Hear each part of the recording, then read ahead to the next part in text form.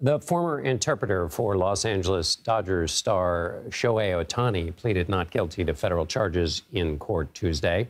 Ippei Mizuhara is facing bank and tax fraud charges. He's accused of stealing almost $17 million from Ohtani to pay off sports gambling debts. But Tuesday's proceedings were just a formality. That's because Mizuhara has negotiated a plea deal with federal prosecutors. He is expected to plead guilty at a later date. CBS News correspondent Adam Yamaguchi has been following this saga and joins me now from Los Angeles. Adam, thanks for being with us. What's the decision behind this formality of having Mizuhara plead not guilty on Tuesday?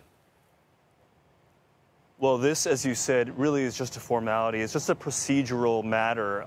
He will be pleading guilty. His attorney in court this morning did reiterate that his client, Ippei Mizuhara, does plan on pleading guilty. That will come at a later date, at a later change of plea hearing.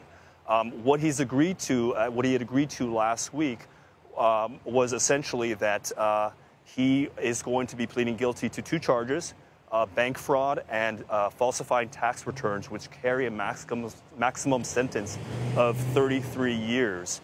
He's also agreed to a restitution to Ohtani of up to $17 million, as well as up to $1 million to the IRS. Now, all of this in the sentencing will certainly significantly come down, and that's one of the reasons behind the guilty plea that is to come.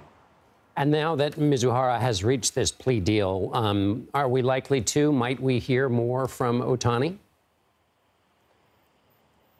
You know, I think all of us would love to have the opportunity to hear from Ohtani, but you know, you'd be hard-pressed to find that this has had any real sizable impact on him.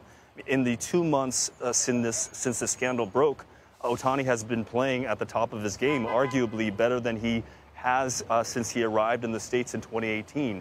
He's got the highest batting average, the highest OPS in the league, and he, you know, is on top at this point. So whether he'll speak, we don't know, but he clearly is unfazed by all the noise that's been surrounding him. One of the signs of greatness, that you can keep your head in the game even when all this is happening about you. Adam Yamaguchi in Los Angeles. Thank you, Adam.